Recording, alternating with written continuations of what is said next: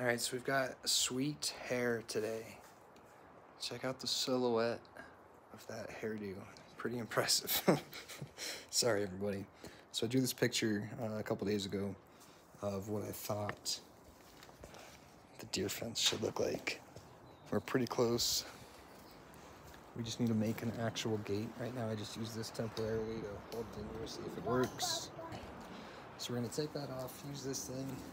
Got some hinges, and then we'll try and actually make a gate that works. This is a smaller one. But yeah, junk materials, junk wood. We should be able to end up with a pretty sweet gate soon with a little latch. Bam, bam, the real deal. We shall see.